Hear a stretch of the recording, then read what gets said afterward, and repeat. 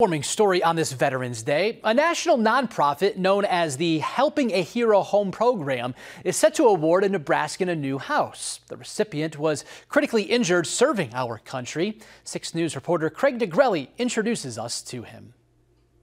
Sergeant Ben Marksmeyer of Fremont says he's not a hero, just a man who decided to serve our country after the terror attacks on September 11th, 2001, 9/11. His service in the U.S. Army took him to the war in Iraq. In 2006, an IED explosion maimed him. Marksmeyer lost his right leg in the attack and is now an amputee. He has many battle scars. His superiors at the Nebraska National Guard never forgot about his dedication and the way he sacrificed. Recently, a colonel submitted his name to the Helping a Hero Home program. The nonprofit then chose Ben Marksmeyer to receive a new wheelchair-accessible home to be built in Sarpy County next year. He is grateful and humbled by the generosity. Like this, because it's not just me. There's a bunch of guys that need it. We're just stubborn and we don't ask for it, you know. So it just really allows the community to show their love, you know. So.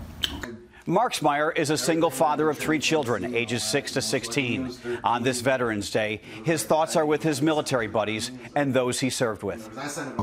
And it just means a sacrifice of selfless service. You know, the reasons of why we serve isn't for our selfish reasons or for us at all. It's for the mission, the team.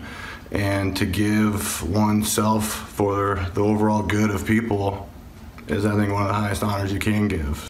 This Sunday here in Omaha, there will be a benefit concert at the Hilton Hotel at 10th and Cass. Country star Lee Greenwood will be among the performers. The money raised will go toward the Helping a Hero program so that veterans like Ben Marksmeyer can live a decent life and not have to worry about the sometimes whopping cost of having a roof over their head. On your side, Craig DeGrelli, 6 News. All right, Craig, thanks for sharing. Great story. Tickets to the concert at the Hilton start at $10, and it begins Sunday at 3. More veterans